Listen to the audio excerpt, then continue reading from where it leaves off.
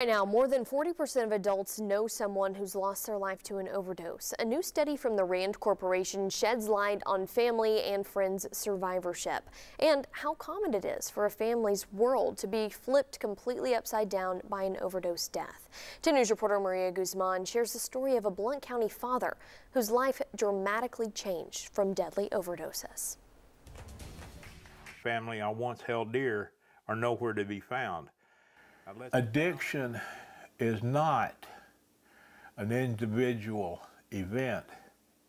It affects the entire family.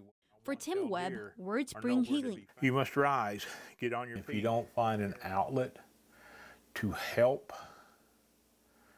with the grief, you're going to carry it the rest of your life. Almost 6 years ago, Tim lost his daughter to an overdose. Since then, he's turned his grief into words, sharing a father's loss of his daughter through writing.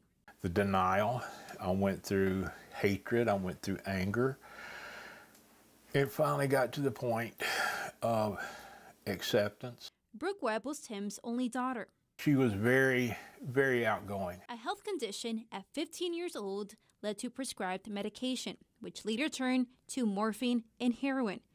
She died from fentanyl poisoning. It was unknowingly mixed in with heroin. I said, baby, I love you too. I'll see you tomorrow. Well, 6 years later, I'm still waiting for that tomorrow. Brooke and her mom both died from an overdose, leading Tim on a road of disbelief and denial.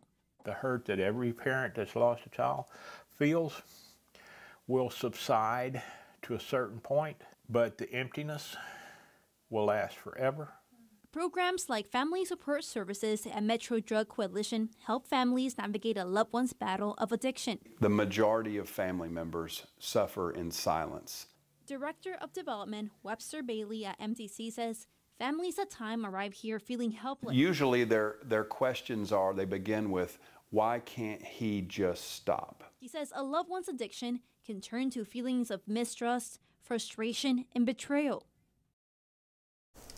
Metro's Drug Coalition's Family Support Service program is free, and they do meet every Monday night. In Knox County, we've already lost 74 people to suspected drug overdoses this year, including 35 last month alone. Last year, we saw close to 500 deaths tied to drugs in the county. If you or someone you know is struggling with substance abuse, there is help out there. You can call the Tennessee Red Line at the number on your screen. It's available 24 hours a day, 7 days a week.